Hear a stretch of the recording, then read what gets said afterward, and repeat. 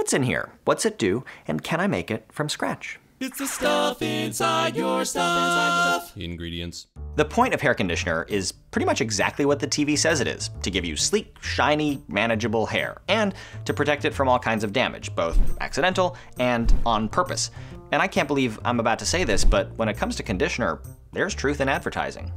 Almost, but we will come back to that later. Now, to understand how conditioner works, we need to first understand how hair works, specifically the outermost layer of hair, which is called the epicuticle. Now, the epicuticle is thin, 1/10,000th the thickness of a full strand of hair thin, but it's the most important part because that's where the conditioner interacts.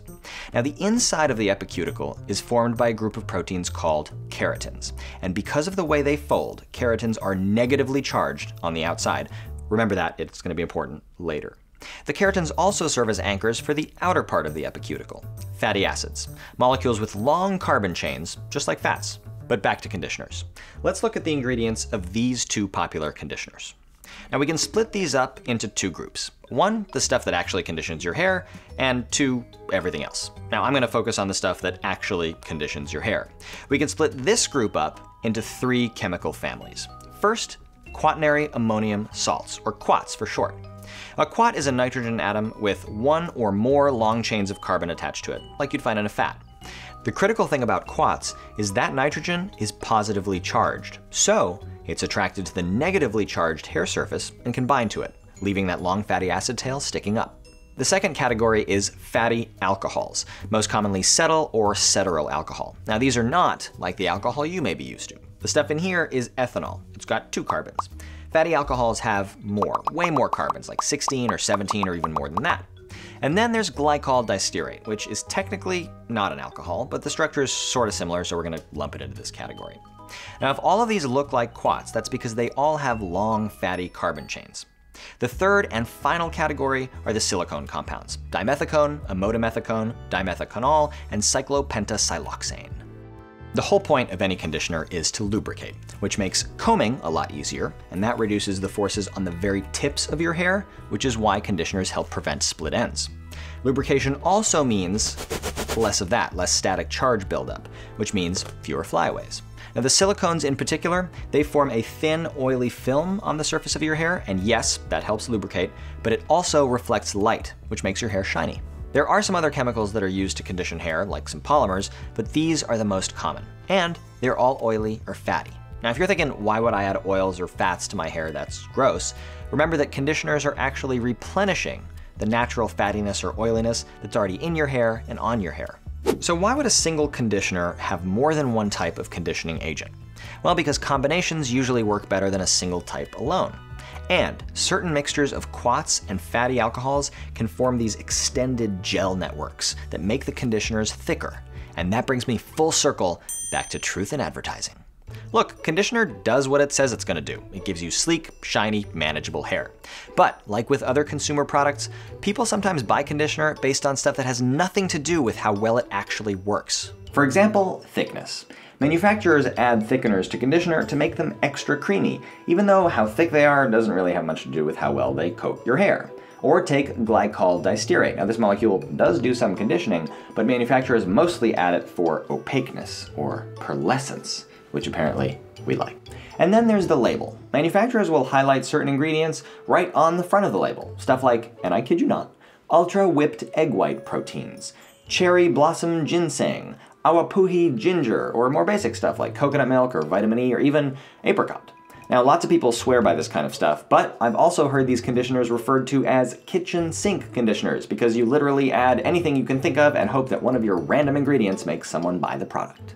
In the end, it comes down to what works for your hair. Everybody's is a little bit different, especially if you've chemically changed it in some way. So I'd say just go out and try a few different brands and see what works best.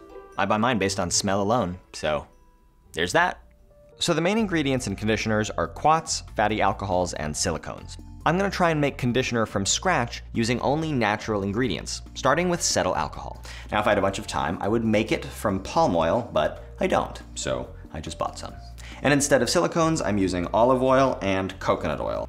For fragrance, I've got peppermint and rosemary essential oils because they smell delightful.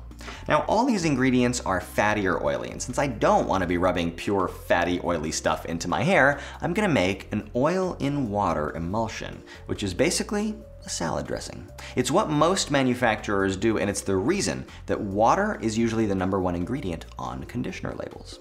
Now, to keep everything together, my emulsifier is gonna be soy lecithin. So, let's do this and see what happens.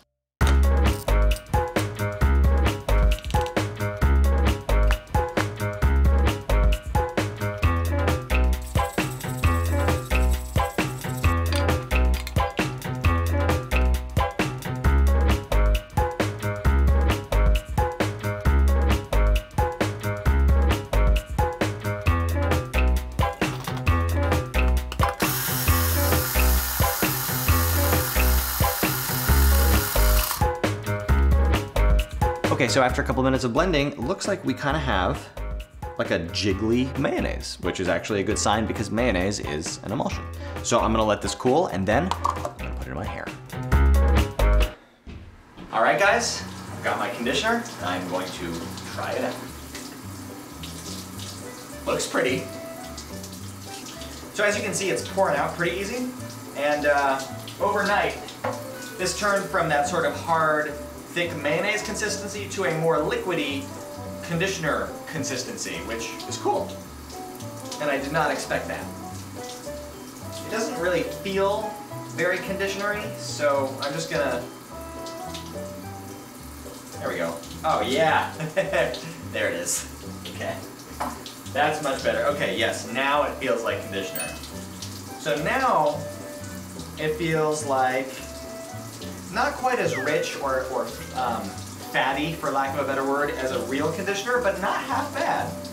It definitely is coating my hair, and as you can see, it's sort of coating my hands too, as a normal conditioner would. Although an alarming number of my hairs are coming out. Well, let's see how it rinses off. Hey, this feels remarkably like conditioner. I would give this a 7.5 out of 10. I'd like it to be a little bit less fluid so it doesn't drip everywhere. And I was kind of disappointed that I had to use so much of it to get the conditioner effect, but overall, not half bad. All right, if you guys have any ideas on how to improve this recipe, let me know in the comments, or please hit me up on Twitter. And for now, I'm gonna need some privacy, please.